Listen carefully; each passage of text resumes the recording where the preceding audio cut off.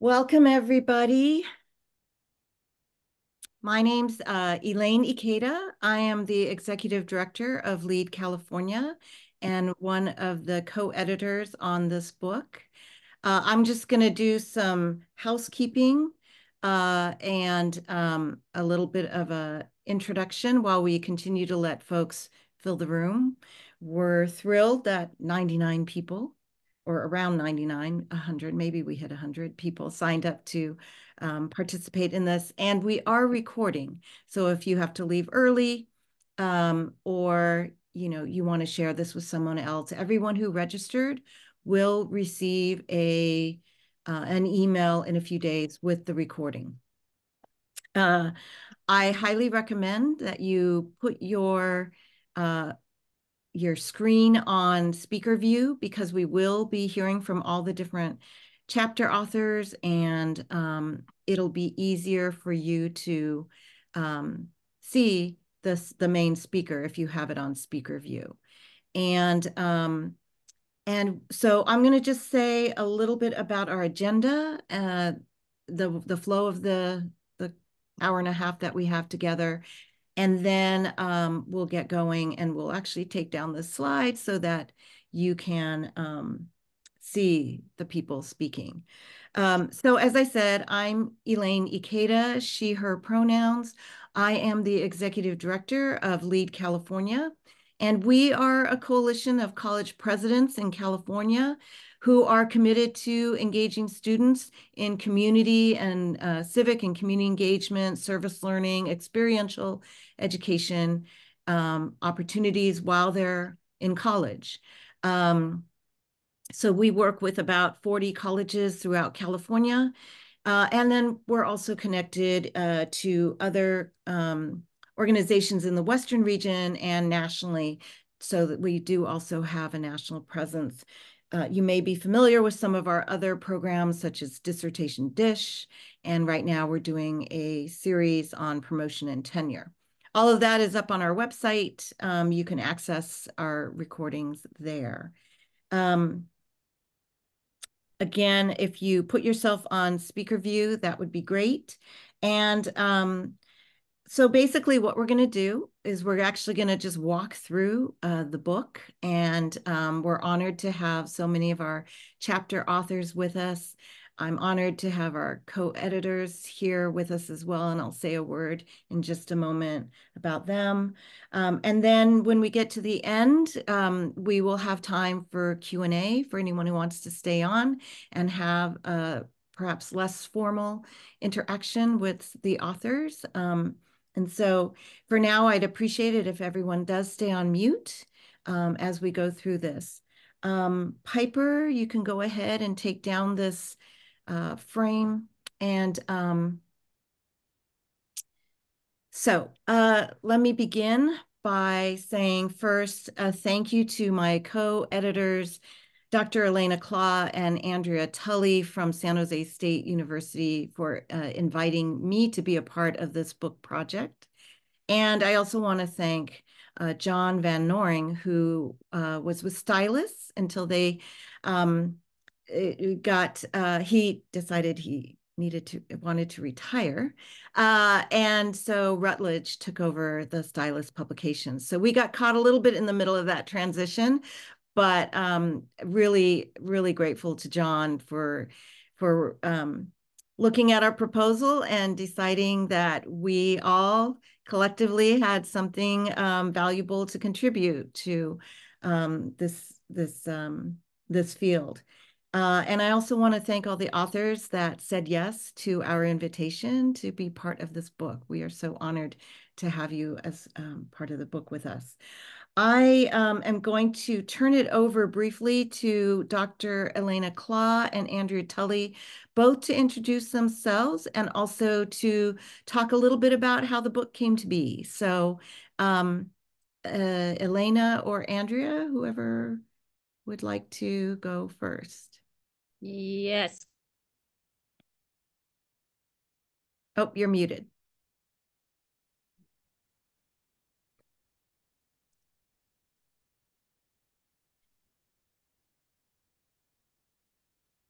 Sorry, I just joined, but I thought I heard my name. Oh, sorry. I'm talking about Andrea Tully, the author, Oh, the editor. So thanks.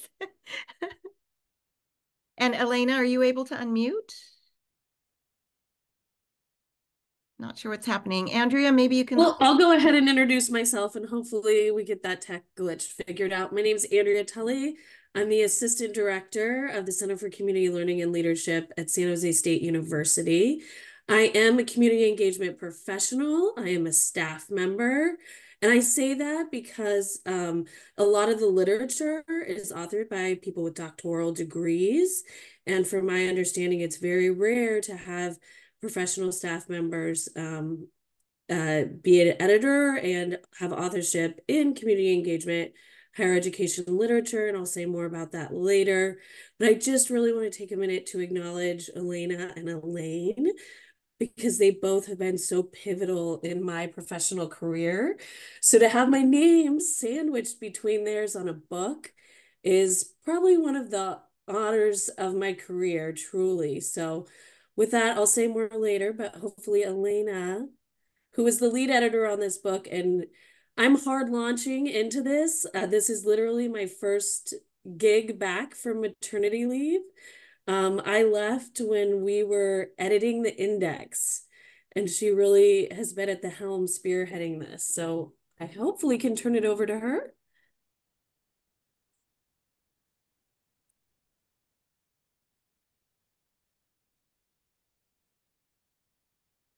Okay. Um, we're gonna try. One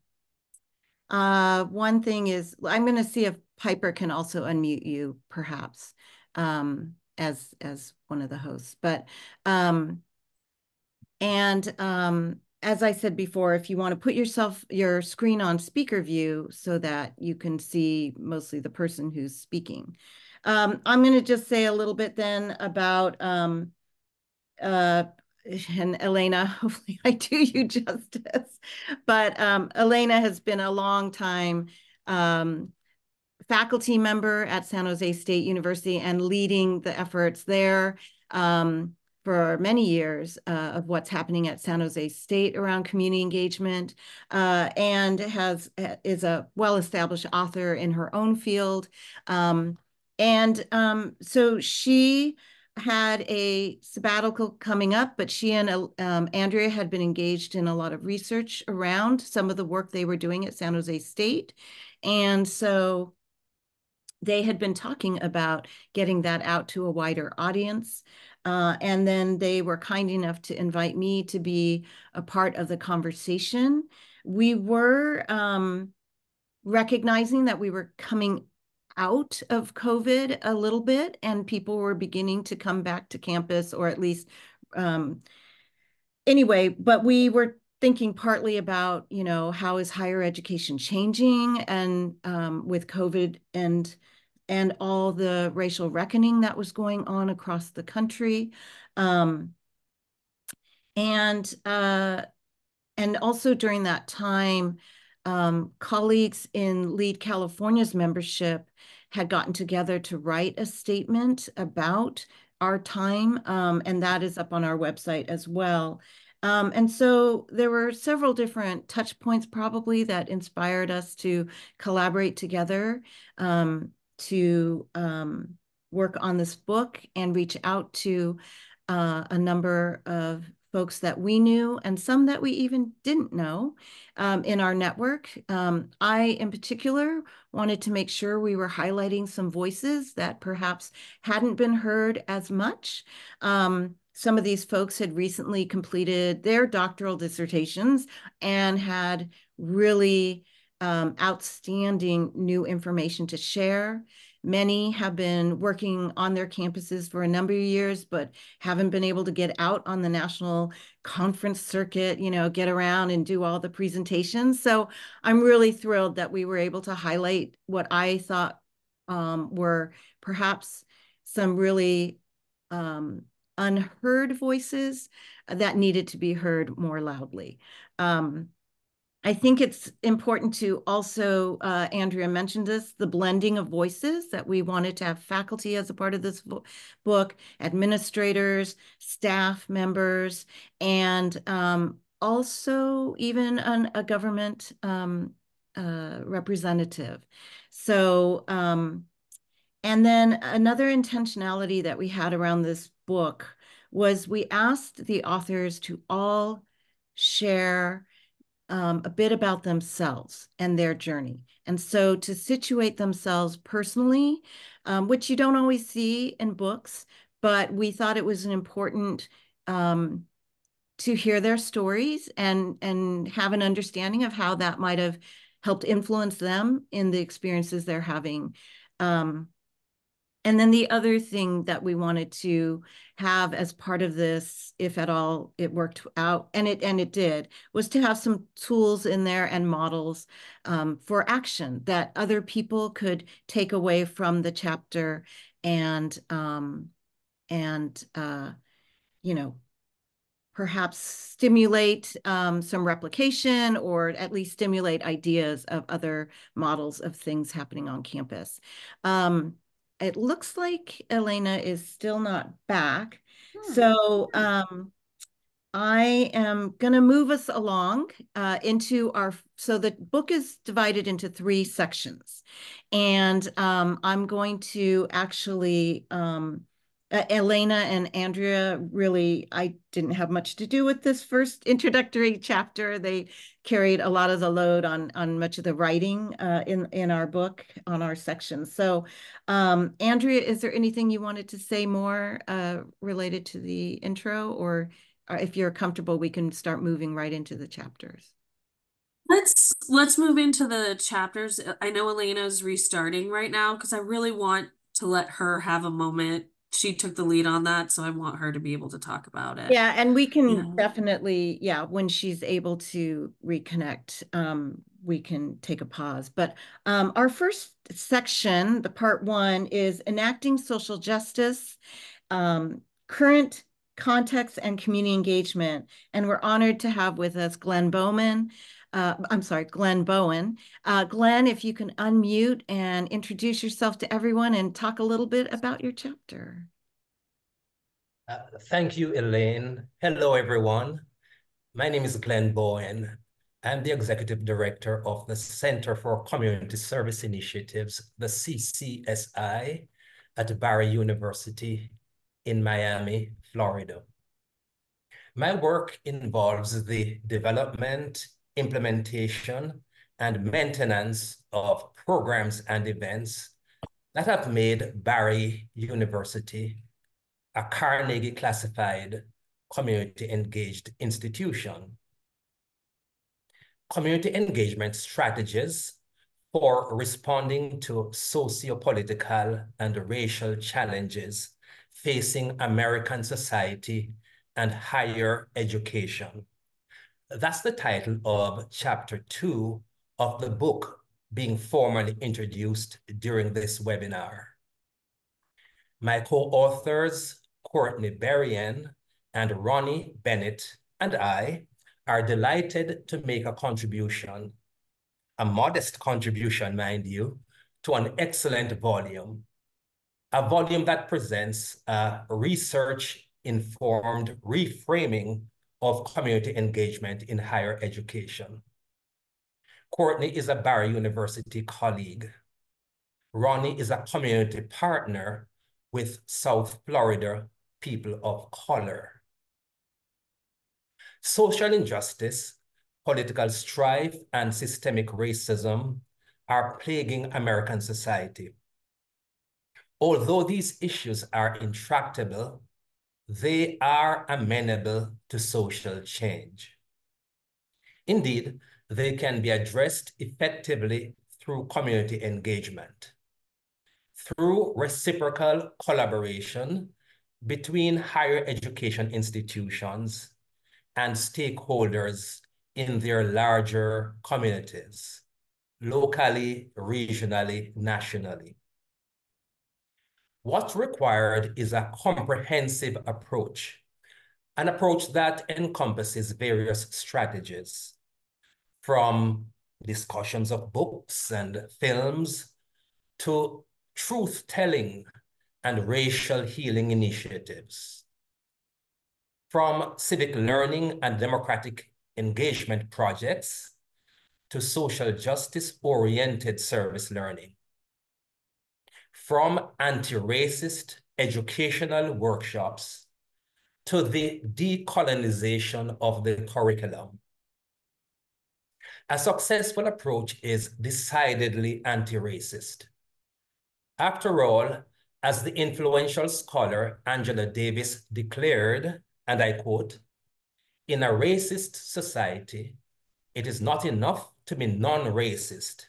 We must be anti-racist," end quote. Finally, even though the community engagement strategies discussed in the chapter will not solve the socio-political and racial problems affecting our society and higher education, they can contribute to lasting social change. Thank you.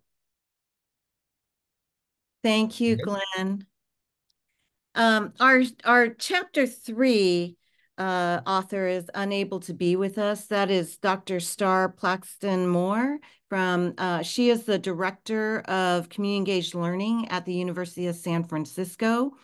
And her chapter, the title is Mapping Our Capacities to Facilitate Change, Applying the Ecosystem of Critical Feminist Praxis for Community Engaged Professionals. So I'll just say a brief word about her chapter. I highly recommend you reading it.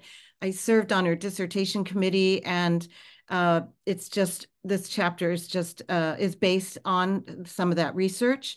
And she provides a much needed feminist perspective and helps us rethink the founding stories of service and community engaged learning, providing a valuable corrective about the role that civil rights activists and advocates of ethnic studies have played.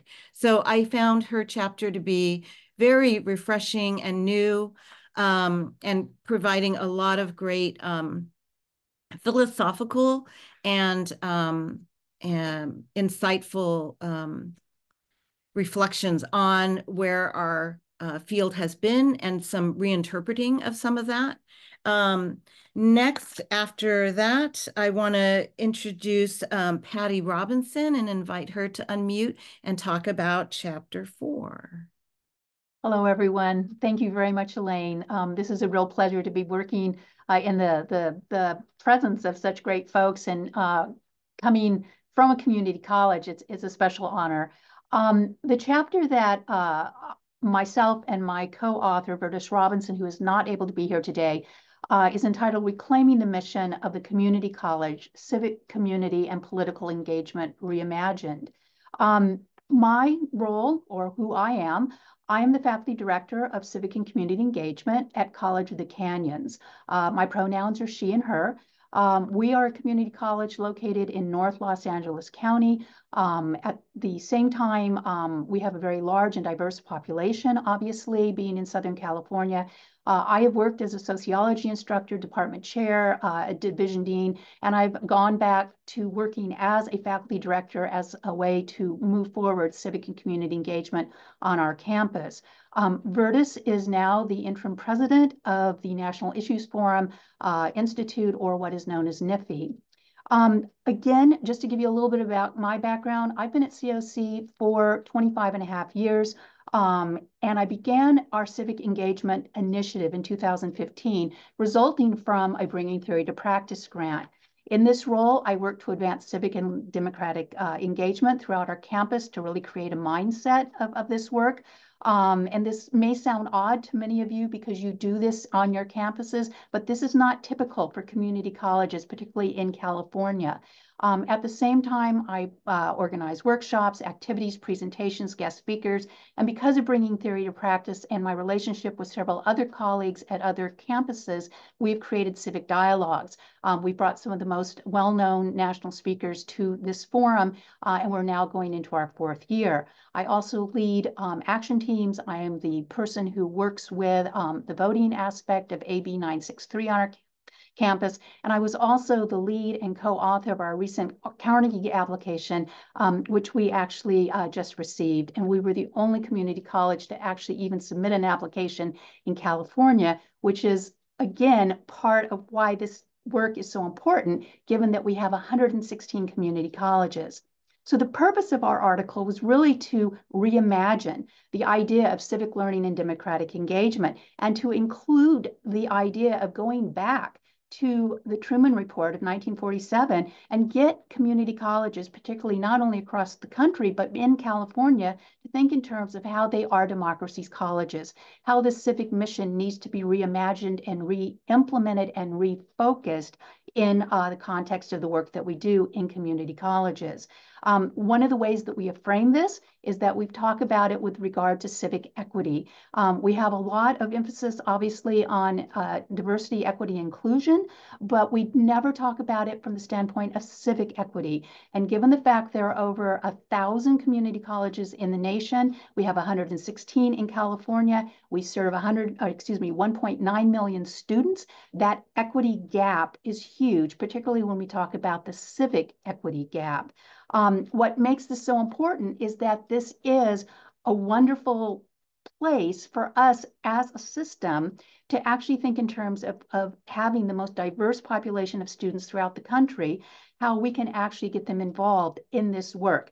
At the same time, it's important to connect this to the growing initiatives that we see, guided pathways, DEI, and also certainly within California, as well as across the country, workforce development. Unfortunately, many of these initiatives are very much divided, and we don't typically think in terms of connecting or bringing in civic learning and democratic engagement into this work. And this is one of the things that Virtus and I really argue for. At the same time, what we also discussed in the chapter is how we need to flip the script. And I know this happens much more in four-year colleges than it does in community colleges, but we really are trying to emphasize the need to go back and integrate those civic high impact practices like dialogue, applied learning, and the other kinds of things that are oftentimes found much more accessible on four-year campuses, and start to have this be happening system-wide, if not nationwide. And one of the things that we really emphasized in the article was the need to move to project-based learning, moving the idea of hours of service to impacts for change. And by doing this, creating real-world, having our students engage in problem solving, looking at the real-world wicked problems, and actually not just providing the service, which is so important, but to also think in terms of creating change through real solutions. And also, just finally, I provide examples from College of the Canyons that we have been engaged in over the last actually about 9 years, excuse me, that we have been working on. So that's kind of our article in a nutshell. Thank you so much, Patty. It looks like our next author is not on the call with us right now, so I'll just say a brief word about the chapter, our 5th chapter, Social Media and Youth Climate Activism, Community Engaged Learning for the 2020s with Ellen Middaugh, Mark Felton, and Henry Fan. So this chapter, Ellen and her colleagues provide perspective on how online platforms can be generative spaces for building critical inquiry and productive political discourse through deliberative dialogue. One of the things that I was grateful that we had someone like Ellen and her colleagues is, you know, to be able to talk a little bit about using social media. It's such a big part of our world. And I was really thrilled that we had a chapter in our book that addressed a little bit of the possible ways you could effectively use social media in the classroom and with students. One of the things that I want to just say coming out of this first section of the book, what you might have noticed is that we asked folks who represented very diverse campuses. That was definitely a goal that Andrea, Elena, and I had of highlighting, you know, state land-grant universities, research universities, but also community colleges, rural, urban, We try to identify authors from across the country. So hopefully you picked that up in the first section. It permeates through the entire book. And so before we move into part 2 of the book, I want to, since we have a couple minutes, I'd like to see if Elena, who is back, and can unmute, and you can say a little bit going back to sort of, you know, how you came to be a part of the book and inspired the book. And anyway, you have a few minutes. First of all, I'm so sorry. It's literally like I was caught in a nightmare. You know, like that nightmare that you can't move from. My screen was frozen and I couldn't do anything about it. So there it was. Okay, and we all survived. So sorry again, right? My name is Elena Klaw.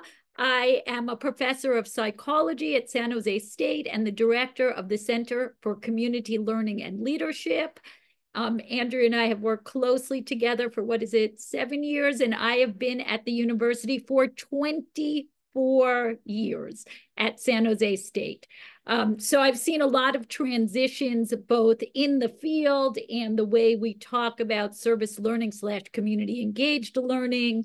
And initially, Andrea and I were thinking, we were conducting lots of research and scholarship about the effects of service learning, the effects of community engaged learning on alumni's careers, particularly the effects of our AmeriCorps programs, which we'll talk about later, but are now called College Corps programs, and really seeing the impact on the kinds of things that matter to students and that matter to the university, and that we believe create civically engaged people who can participate effectively and critically in a democratic society. So I believed that sort of back in the 90s when my PhD process was to get a PhD in clinical and community psychology, and I believe it even more strongly now. So we were doing that work, and Andrea, I think Elaine started saying, pointed me to the wonderful work that Elaine was doing and how she had written an article on the urgency and necessity of community engagement for higher education. And I literally said, yes, that's it. That's what we're all doing. And so we came together and we collectively survived a pandemic. We survived the acquisition of Stylus by Routledge. It was a little hairy, a little stressful.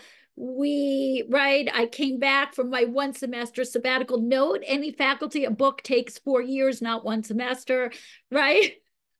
We came back, we came together, and we put out work that hopefully is meaningful, purposeful, and inspires, educates, and guides people in the community engagement field. So it's our hope that we can continue this momentum and coming together, celebrating, discussing, moving the field forward, because the world needs us. And I have to tell myself every day, honestly, that we can't give up hope, right? We don't have the luxury of despair.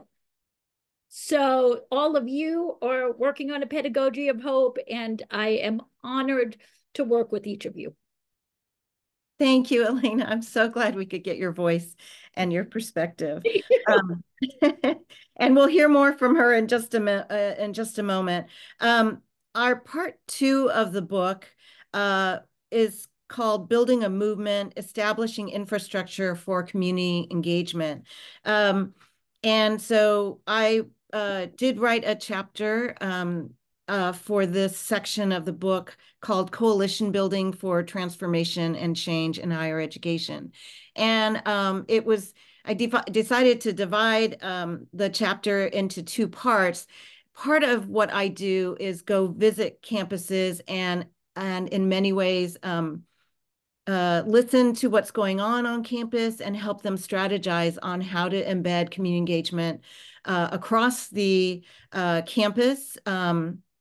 And so I just decided to take a lot of the different questions and assessments that were done on these visits over the years and include them in the chapter as ways that folks could think about how do you institutionalize this work on a campus? How do you make change happen? How do you influence faculty, administrators, students? And how do you work with the community? So obviously, I did not cover it all because there's books and books on how to institutionalize and assess service learning and community engagement in higher education. So there's lots of gaps, but the other part of the chapter that I wanted to focus on is that there are a ton of organizations, national, regional, local, that really exist to help campuses and the field move forward in this work. And so part of the second part of the chapter is about how do you build coalitions in different ways. And really the focus, as all of you probably know, is really on the relationship building that happens and being able to work with trust with each other to move things forward. So, so that's chapter 6. We had invited Josh Friday to be with us. It does not look to me, if Josh, if you're on, please unmute yourself. But otherwise, I'm going to turn it over to Elena and Andrea to talk about chapter 7. Yeah, we're having our own whole situation here now that whoops. Now that Josh isn't on. So we were really hoping that the chief of service would talk about how this is an initiative that came from a major effort by Gavin Newsom to develop AmeriCorps programs out of the state of California to a program that is now bigger than the entire Peace Corps. So we are really, really proud of being part of domestic service programs that build infrastructure. And since I'm talking, I guess I'm a faculty, I'll keep talking for a minute. Just tell me when to stop because I'm a faculty, I'll keep talking. So we, as the Center for Community Learning and Leadership, used to be Center for Service Learning, have been involved with AmeriCorps programs and California volunteers since the very inception of the center in 2000 with Dr. Deborah David. So she started the program with an AmeriCorps grant. What's changed since Gavin Newsom's initiative is that students now earn a living wage, and the program as it stands, called College Corps, is supposed to provide a debt-free passage through college. Now, in California, we know that $10,000 a year does not leave a student debt-free, but it's certainly much better than— I'm going to interrupt you really quick. Just so you know, Josh just got on the call. So if you want to wrap up what you're talking about and then turn it over to Josh. But, I'm giving your spiel, Josh, about a debt-free passage through college, and compared to the prior AmeriCorps effort where students earned $2 an hour and yet participated in over 450 hours of service per year, we've come an enormous way in transforming the value, the meaning, and the sort of reimbursement for doing service such that we create future. No, it's nothing. Okay, I'm going to turn it over to Josh Friday, Chief of Service for the state of California. So goes, and talking about, and so goes the nation. That's our chapter. That's exactly right, and we're so grateful for this book, for this effort, and this movement around how do we tie national service to higher education in a really big way. And as you said, the work that we've done together with the governor and California volunteers and San Jose State is leading the nation in a big way. I'll just give the punchline, which is a couple of weeks ago, last month, the governor of New York just announced that they're creating the Empire State Corps, which is based off of the California College Corps model. And the College Corps, of course, is what we discussed in this book that came from a pilot that started with San Jose State and now has then spread to 46 campuses across the whole state.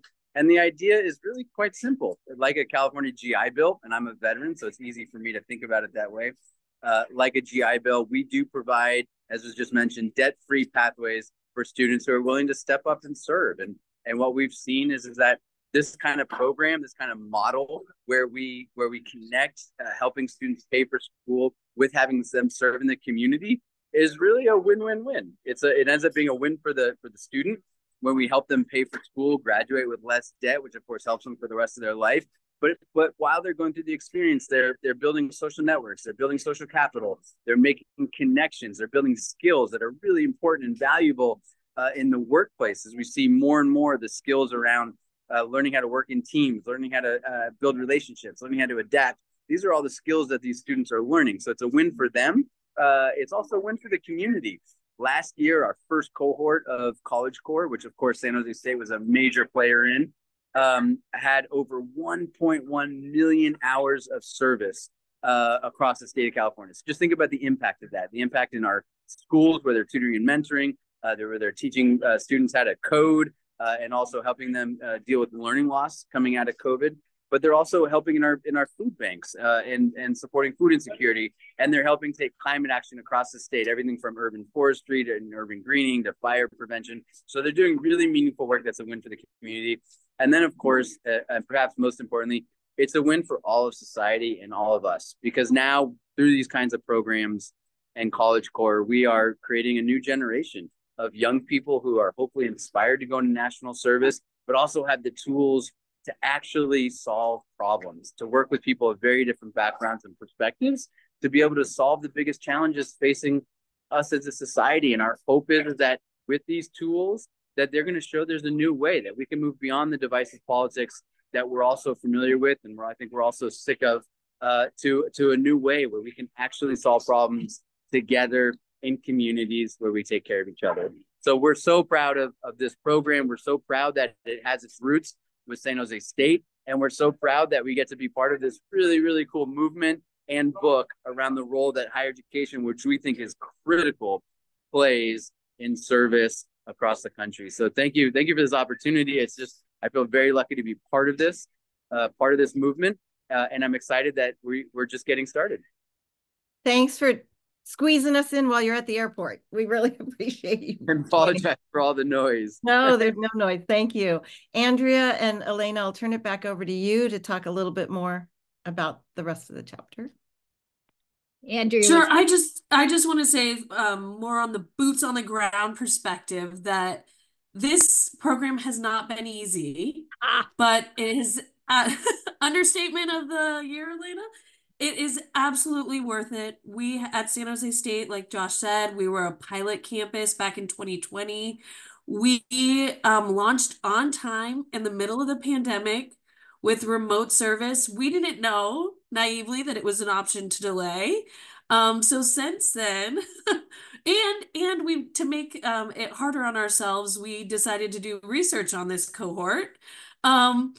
So since then, we've had 223 fellows participate, well over 100,000 hours of service, hundreds of children in our community who have been impacted, who would not have had a mentor necessarily, or mentors in this volume from San Jose State University. We're extremely proud, because of the nature of our program, that we have students from all of our 9 colleges, from art majors to business to science to engineering, and also that the diversity of our cohort represents the diversity of our community. So it's been a lot, and I'm really excited to actually get back in the office for maternity leave to see our fellows, because they really truly make showing up at the office so much more fun. Thanks so much. Elena, any last words, or can I go ahead and move to Just Josh's signature phrase, and I think it's Gavin Newsom's as well, is the chapter ends with "Let's get to work." Awesome. Thank you. I think that's a really unique part of our book, that we have that chapter in there highlighting the government's role also, the leadership in California. And as he said, it's now, starting to influence other states as well. I am now going to invite Erika Yamamura to unmute and introduce herself and her co-authors. I'm really thrilled we were able to have a presidential perspective as part of our book. So Erika, take it away. Thank you, Elaine. Good morning. My name is Erika Yamamura. I use she, her pronouns. Currently, I serve as Associate Director for Strategic Initiatives at the UCLA Center for Community Engagement. In my role, I support institutionalization of community engagement into our strategic plan, where we are fortunate that goal one is to enhance community engagement at UCLA by deepening our engagement with Los Angeles. I'm also excited to share we just launched a $2 million internal grant competition for social impact collaboratives to incubate community engaged research projects that are interdisciplinary in LA City and County. As Elaine mentioned earlier, we were invited to propose a chapter, and one of the things I really appreciated about this process is integrating my education and professional life. I'm one of the beneficiaries of a lot of the great work that was done in the 80s and 90s. My entry to community engagement began as an undergrad student at UCLA, where I signed up for as many service learning classes as possible. And my guess is for many of you, that might be a similar experience. As a doc student, I had the privilege of working with Sandy Aston on the long-term impact of service learning. So this is 10 years after college, which got me excited about research. And most recently, while working on this research, I was a professor at Seattle U for 12 years, where I collaborated with our community engagement office as a faculty member. So I am a recent transplant to the administrative side, and I'm very much enjoying it. I wanted to take a moment to recognize my co-authors, Kent Cope, the executive director of the Sunboard's Center for Community Engagement at at Seattle U. And also Chris Nivey, the Associate Vice President for Community Engagement and Anchor Initiatives at the University of San Diego.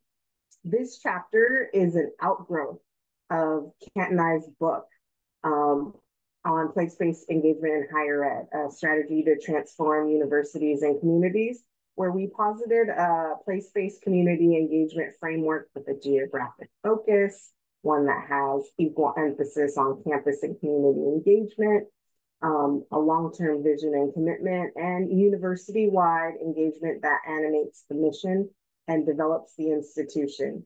And like many initiatives, we also draw upon the concept of collective impact. In this book, we also identified 3 phases of place-based engagement, including exploratory, development, and sustaining. So we completed that book in 2018, and post-book, we went into deeper analysis of the data of our 5 campuses, and 2 areas really emerged. One, that leadership practices facilitate place-based community engagement, and we published in the Journal of Higher Education Outreach and Engagement in 2019. And then when this chapter opportunity became available, we dug even deeper. So this chapter focuses on presidential leadership. We're chapter 8. And in particular, we focus our analysis on 2 faith-based institutions. And so our research questions for this chapter was really, what does presidential leadership look like in highly community engaged faith-based institutions? And in a nod to the era of the time, in times of crisis, how do presidents support community engagement? So we focused our analysis on 2 of the most seasoned college presidents of the 5 campuses that we had originally studied at Seattle U and the University of San Diego. And these presidents have more than 5 years of experience as president. So at the time of publication, Father Sunborg was the longest serving Jesuit president of all the Jesuit institutions. And Jim Harris had been at University of San Diego for 5 years. And he had previously served as a president at Widener for 13 years and Defiance College for 8 years. So we really got a keen perspective on college presidents who are not new necessarily to their institution and who have also been long serving as college presidents. In our chapter, we highlight three key themes. Community engagement as a way to actualize missions. So both of the presidents really talked about how mission is not just a statement, but it's really a verb as part of their leadership platform. Another key theme was the importance of presidential leadership, both personally as white male presidents, in this time where diversity, equity, and inclusion were becoming more central, and how they led through their identity and when they would step up and step back. And then finally, another key theme was the link between community engagement and diversity, equity, and inclusion. And in particular, what we found fascinating is the presidents really reflected on as student demographics become more diverse and the presidents at faith-based become more lay, the purpose of the university and the way in which presidents lead also changed. So we are still in this environment where you're seeing the layification of faith-based institutional presidencies, and it'll be interesting to see how that continues to pan out. So I'll turn it back to you, Elaine. Thanks, Erica. So again, back to that diversity, we tried to have, I was thrilled we were able to have, the faith-based institutions represented in our book as well. So part 3 of the book, reconceptualizing roles, faculty, staff, and partnerships in community engagement. So here in this section, we're going to delve deep into the different folks on campus that are part of this community engagement work.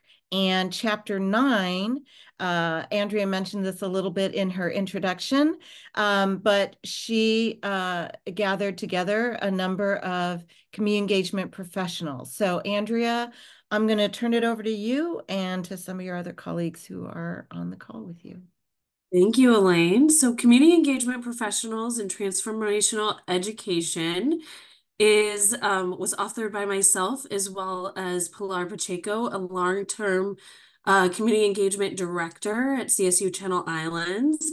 Andrea Tully, who at the time was a community partner coordinator at UC Merced. I believe she's recently or more recently become promoted. And Bryant Fairley, who was also at a CSU at the time. I'll let him say where he is now in a minute. And then Daniel Fidalgo Tomei, who has a doctoral degree, but intentionally stepped back from a managerial role into more of a community partner, a coordinator position intentionally, because that's the work he wanted to do. So the basis of this chapter is that there's a plethora of literature about the infrastructure of community engagement in higher education, as well as about community engaged faculty, students, community partners in the field. There's far less literature about community engagement professionals. Lena Distilio really has led some efforts around that, and I know is, I believe, leading a campus compact survey for community engaged professionals now. But there's far less about community engaged professionals, which are defined as professional staff members, and even less is written by CEPs about themselves. So I would actually challenge Campus Compact to perhaps invite community engaged professionals themselves to be authors of this work in addition to surveying us.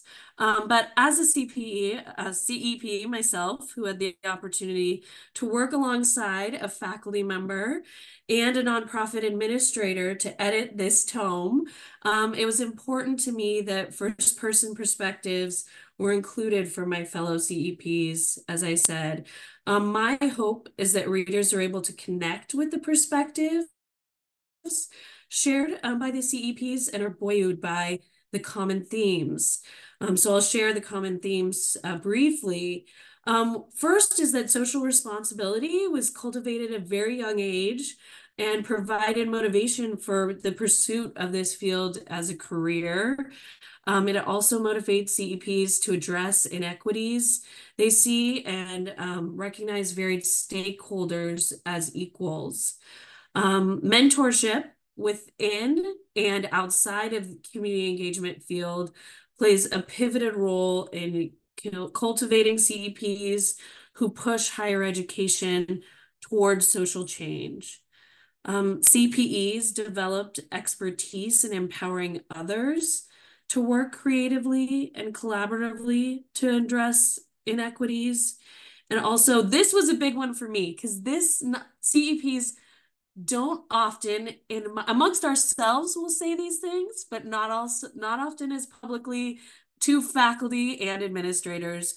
The CEPs recognize and illuminate instances in which institutional rhetoric does not match the resources and structures required to implement reciprocal community engagement efforts. We don't often, because of the nature of our roles, have the capacity to speak that truth to those who have more of the power, usually on university campuses. And also CEPs serve as models of reflexive practice. They embody the importance of self-inquiry, commitment to learning, and our fundamental responsibility to serve. And with that, I will turn it over to Bryant to say more about his experience.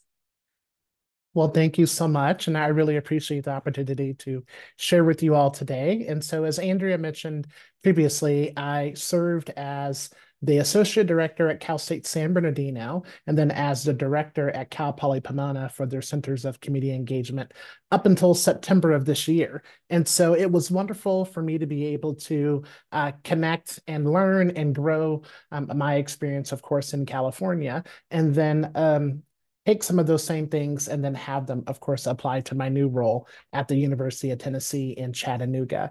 And so it was wonderful for me to be able to reflect on the why I got involved in this work, and then also sort of in recognition of the fact that in many respects, there are not many men that are in this work. And then also there are not as many Black men that are in this work as well. And so I think my story really talks about the way in which public service was a ethos throughout my family and throughout sort of how I grew up and how the values that are instilled in me. And then also my story talks a little bit about sort of that value change. And when the values didn't match the mission, then it felt for me an opportunity for me to find a place where my values also match with the mission. And I think that's a real key ingredient for this work and the role that we play as community engagement professionals is that we have the opportunity to live out our values every day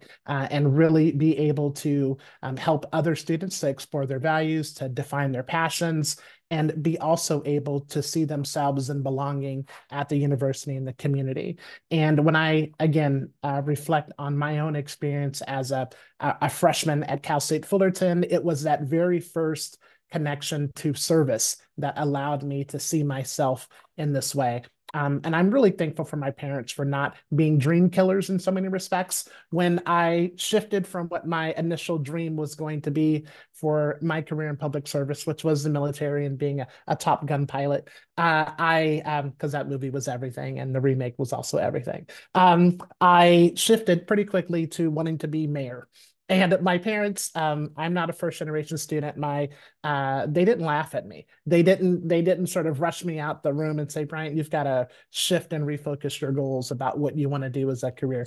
They let me painfully discover that mayors have a whole career before they become mayor. And so it's always been my own little inside joke with my family about sort of what I want to do and the discovery that comes along from that the discovery that comes along from really figuring out who you are and having the space and place to do so. And so I think what you find in our chapter is people discovering who they are, discovering what their worth is and how their worth is connected to the university and the role that we play in helping students to also discover who they are and live their values out in practice as well. So it was a pleasure to be a part of it. I really hope that there are other folks that can share their voices to this chapter as well. But I think that for me personally, it was really helpful as I really not only examine what I currently do, but also the role of the work and how that work is such a fabric of who I am as a person, not just what I do, that it created this whole sort of existential crisis when I thought about what I was going to be doing next. And so it was really powerful and really wonderful from a real internal perspective to be part of this experience. So thank you again.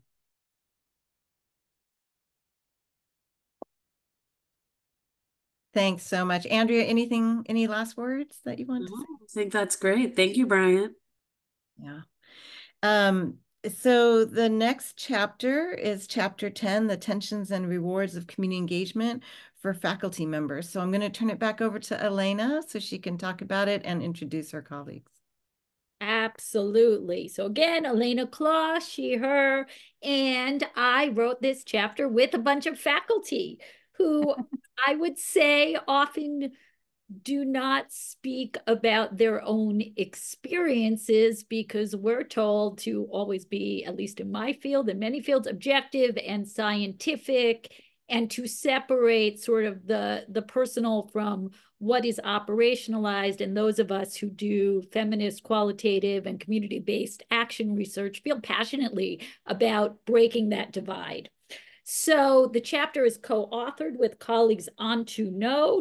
Antuno, Dr. Angie Mejia, and Dr. Marie Sandy, who is here and will speak, and Dr. John Levinson.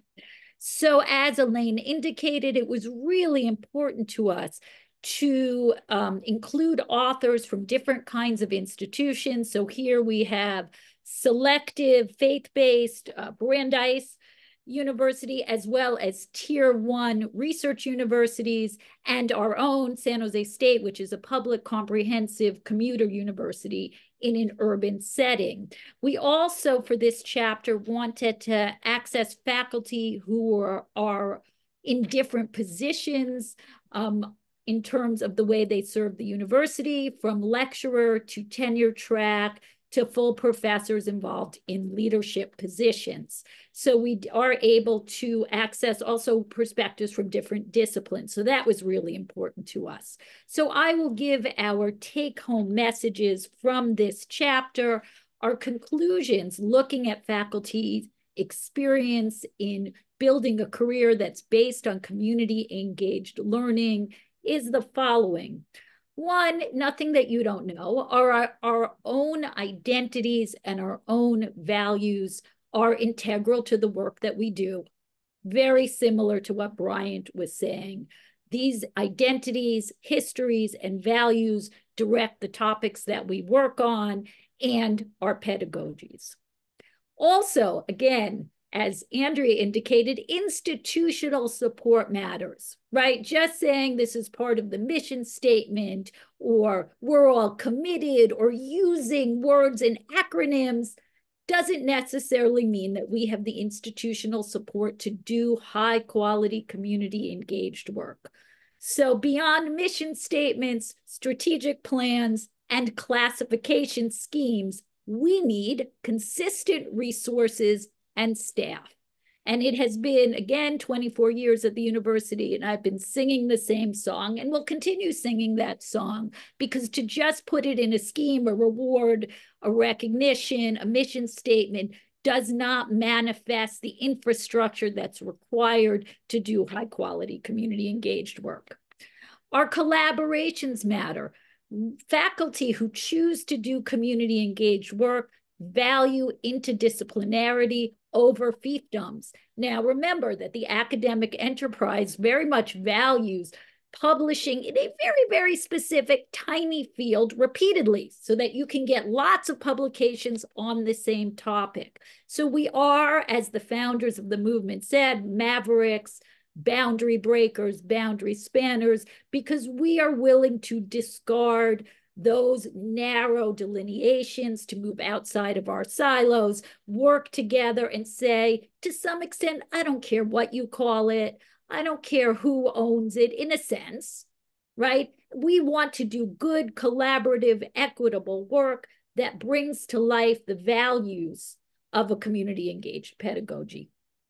But our disciplinary frameworks matter. We as academics see ourselves as at the cutting edge of our distinct disciplines. So we don't see ourselves, this kind of was a challenge in talking about this work. We may do community engaged work and not be education faculty, not be primarily grounded in the literature of student affairs or higher ed or education. And I've heard now repeatedly in 24 years how frustrating that can be to community engaged professionals. Yet, we have a pedagogy and a research plan and community engaged scholarship that is solidly grounded in our own discipline. So we do believe that we are enacting, or in my field, we say translating the epistemologies, the pedagogies, the methodologies of our discipline by doing community action, community engaged work, and community-based research. So that's really important to keep in mind when you're working with faculty, is they probably know their own discipline really well, and they are moving beyond the confines of their discipline to translate, expand, and document the value of this work within their discipline. Lastly, the rewards outside of academia matter greatly to faculty who do community engaged work. So, and Dr. Angie Mejia talks about how working with her community partners moves her beyond the nonsense and the noise of the academy. And she talks about, as I think we all do, how our collaborations with our community partners, and I can say in my case, it's with the military veteran community, have enriched our lives far beyond what we could have imagined. So I leave you with that, and thank you so much for inspiring me. Can you introduce Marie? Okay, I thought you were introducing Marie. Okay, Dr. Marie Sandy, I would absolutely love to hear your perspectives on this work. You are an expert and a boundary breaker yourself. Oh, thank you. I just wanted to say what a joy it was to be a part of this process. And just like the field continues with its, with this emphasis on collaboration, I felt like it kind of expanded the network of people I was collaborating with through this. And I'm at an R1 institution at University of Wisconsin-Milwaukee. And when I started this process, I was an associate professor in administrative leadership, but I have since taken on the William Collins Kohler Endowed Chair of Systems Change and Peace Building, where, thank you. And before I even applied for the job, I was emailing and connecting with Elena Klaw because I was trying to navigate this next phase of doing community engaged, research and leadership on this campus. So I felt like the process of being a part of this book was part of how, what our values are in the field of service learning and community engagement. So thank you for that. And Elaine K for inviting me to be a part of this chapter and connecting me to everyone. And so that's been, and Piper, I just wanted to give you a shout out. Like I worked with you in California years ago. And so it's nice to see, your face and to see so many people here. And it was just a really, I mean, I appreciate the multivocality of this entire book, and that there are 4 people's stories that are featured. And for me, it was a great time, like, oh, what a long, strange trip this has been. And how did I engage in this work? And how did I come to this space where I am? And it was really an opportunity for me to reflect on the values that brought me to this work, and some of the joy of doing this work, and some of the challenges, because as Elena laid out in the beginning of the chapter. This is not new, right? It's been around for a long time, and we know it works for supporting our students of color, first-gen students. But even with that, the support for the faculty and staff doing this work is not all the way there. Like they may have. I moved to Milwaukee, my husband had never driven in snow before we moved to the upper Midwest.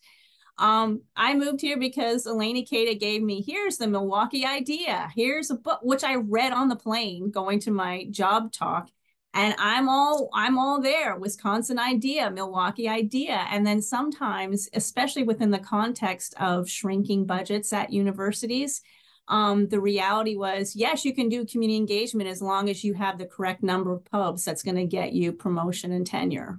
So I really appreciate that Lead California is working on promotion and tenure activities.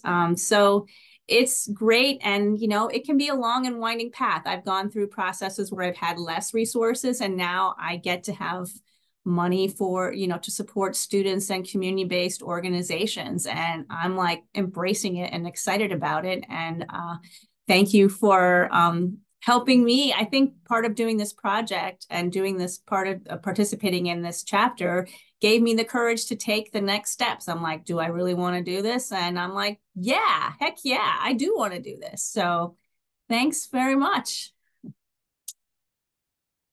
Thanks, Marie. I think everyone who's a part of, especially these two chapters, could write a whole book themselves. So we had to limit you to a small section of a chapter. I'm really excited to introduce you to the next co-author of the next chapter, Jamie Dukar. We were really thrilled to have somebody who's really, in my opinion, doing outstanding work at the university where she's at. And balancing quite a lot of things, including leadership in the field as well. So, Jamie, I'm going to ask you to unmute and introduce yourself and your chapter and as well. Thanks. Thanks, Elaine. I'm so excited to be alongside of all these amazing co-authors. So please, kudos to you, to Elena, to Andrea. I know it was a tough road, and I fully acknowledge my role as one of your problem children. But thank you so much for giving me the opportunity to showcase my work in this way. And I'll also represent the voice of my co-author, my colleague, my sister friend, Dr. Darren Ellerby, who couldn't be here today. So one thing I'd like to name as we talk about our chapter on relationships is that Darren and I have a really unique relationship in that we were both professionally raised outside of the context of higher ed. So she came to the University of Pittsburgh from the Urban Redevelopment Authority of Pittsburgh. I came to the University of Pittsburgh after about a decade in working for community-based nonprofits and education consulting. And we joined the university in 2017, really on very disparate sides of the house. And so at that time in 2017, the Community Engagement Center's model here in Pittsburgh was very emergent. And Darren was hired as our first Community Engagement Center director and had really started to think about what it meant to advance self-determination for a community that had been disinvested in over a period of decades here locally. I came to the University of Pittsburgh under the banner of community relations. And so when I came to Pitt, really my role was thinking about how it is I could serve as a sounding board for our local residents, but also to think about a risk management enterprise that would minimize the amount of disinformation that was happening about what it is the university was doing and what it might be willing to do. So Darren and I sort of took our positions back in 2017. We really reflected on those as we started to write. We were in a doctoral program together. Shout out to the Great Eight. So there are 8 of us that were the inaugural Doctor of Education, Urban Education Scholars here at Pitt. We were thinking about what it means to be from outside of higher ed, what it means to be Black women in the academy, what it means to be doctoral scholars and practitioners in the academy, and what it means to have a staff role that had large responsibility for how it is the institution shows up in our broader communities. And I hope that the content of our chapter really helps to ground folks in what that unique positionality is. And so for us, relationships are our bread and butter. And as was mentioned before, right, sometimes our community engagement enterprises in higher ed have really high aspirations and really emergent budgets and concrete resources attached to them when they're new, right? And so one of the things that we were thinking about is how it is we were able to serve as brokers and how it is we were able to sort of shift our campus culture around engagement from one of providing expertise outwards to really thinking about how it is we could reposition our campus community as learners because community engagement is not something that is inherent to the academy. It isn't part of its natural routines and processes and policies. And so all of us have to do the work of unlearning what has been at our institutions and start to open up conversations that can be iterative and dialogic and inclusive of critical context and critical feedback in order to do better by our partners. And so Darren and I experienced that a lot together over 5 years in our office, which was Community and Governmental Relations, and then later became the Office of Engagement and Community Affairs as a decoupled standalone engagement office for our university. And through our different perspectives, mine very closely facing our campus community and Darren's very closely facing our external communities. One of the things that we worked on collaboratively was how is it that we can work with our faculty and our researchers to stand in the gap and with kindness and love show them the things that they don't know and the things that they don't think to address in their natural routines. So you'll notice as we're talking about the work of the Homewood CEC, and particularly a community-based participatory research project, is that we spend a lot of time investing in our grounded values, in our approaches, in our shared assets, because those are things that start to call folks to the table to reconsider what it is we do and why. And I think that's part of our special sauce here at the University of Pittsburgh. So since we both started in 2017 until now, we've seen significant changes around our institution. And we really believe that is because of the relationships that have been strengthened, expanded, deepened, not only within our academic enterprise here at the institution, but with key leadership external to the University of Pittsburgh that was starting to experience us showing up in a different way. So just a couple of things that I want to pull out from our chapter include, one, listening to our communities and providing an accessible artifact to push back into our institutions has been key for both of us. So in Darren's role, she was able to work with a faculty person who had done this research project and really provided some guiding values that were community-driven for folks to consider as they were either re-engaging in their community work or stepping into community work for the first time. My work in building inclusive internal communities of support and practice and skill building, again, reinforces this idea that we have a shared orientation and a shared value system that gives us a certain amount of trust to try and fail and try again. So we do a lot of rapid pilots here, right? We do a lot of quietly testing the waters to see how folks think about certain approaches and certain language. And we're really looking to work nationally on this. So I can't help but to notice that a few of my colleagues associated with the Place-Based Justice Network are here in the room. Thank you for showing up.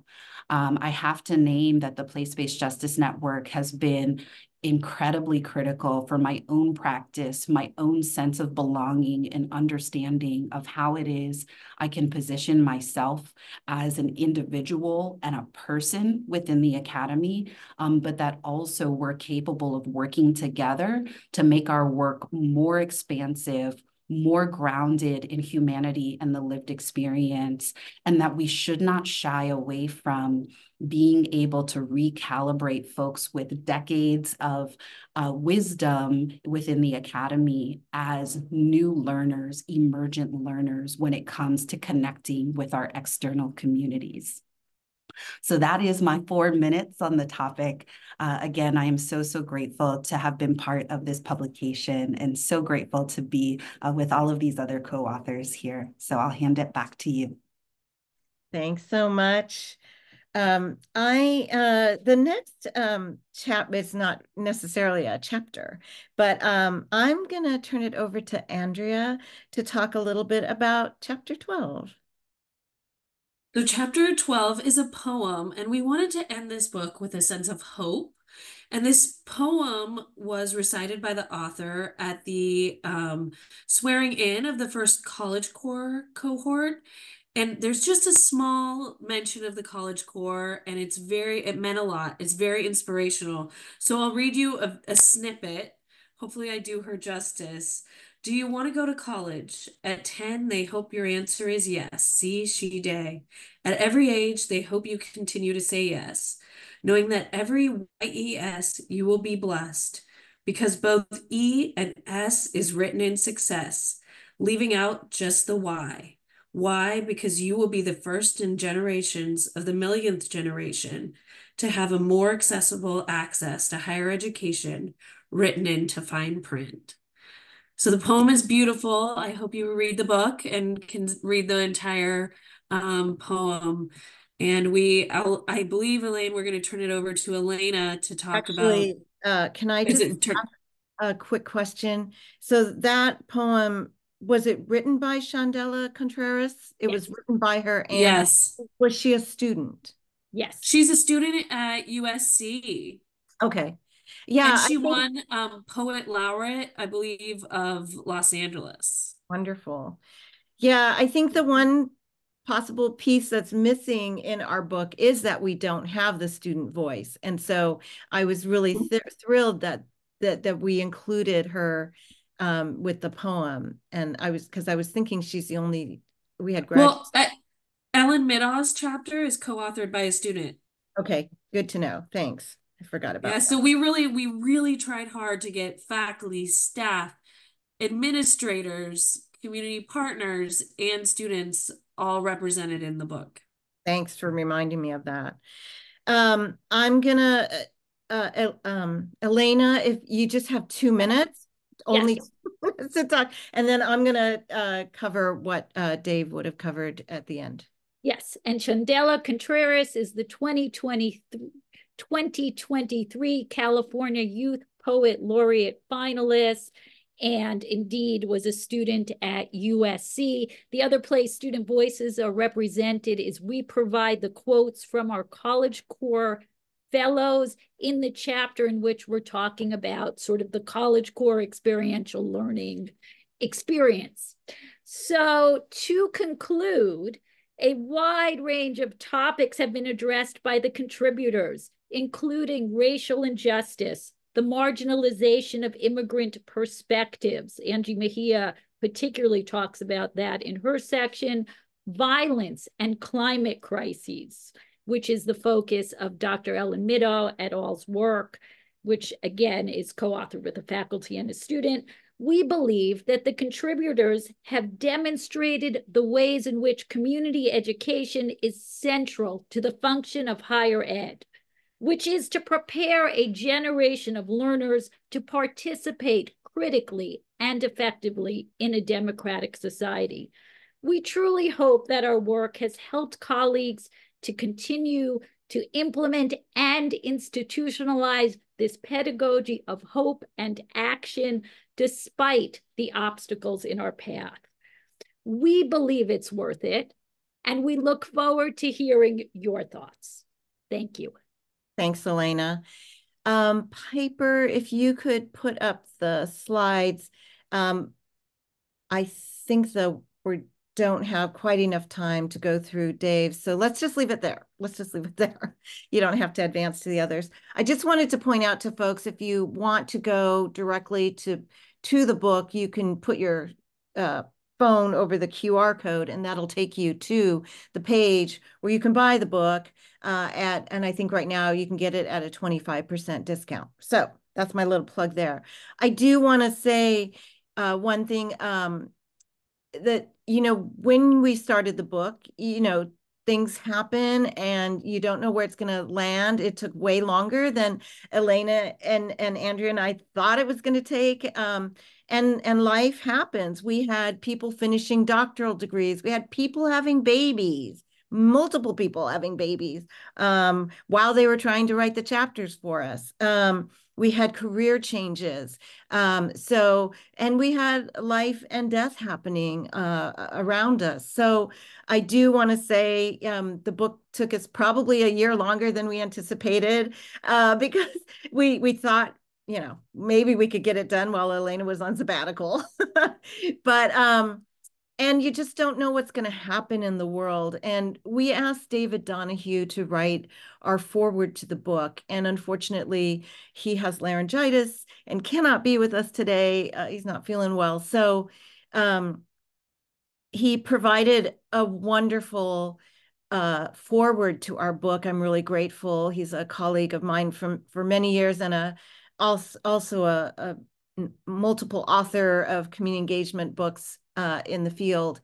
And he really was able to help us see and possibly leaned us towards the title for our book, Reframing Community Engagement in Higher Education, because for him, he saw a lot of this as paradigm shifting.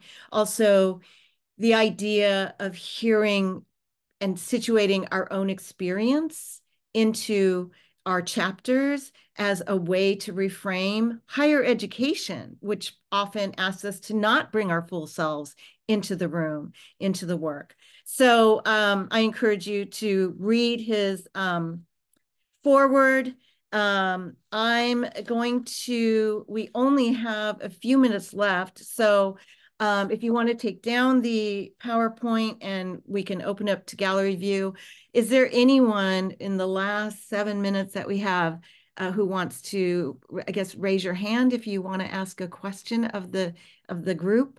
And I do want to say, I know some folks had to go, but I really deeply appreciate so many wonderful people that I recognize in the names on the screen who are in the field, who have mentored me, who are on this call.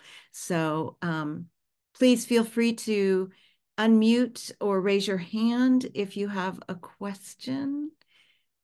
And I'll open that to the other authors too, if there's something you really meant to say, forgot to say.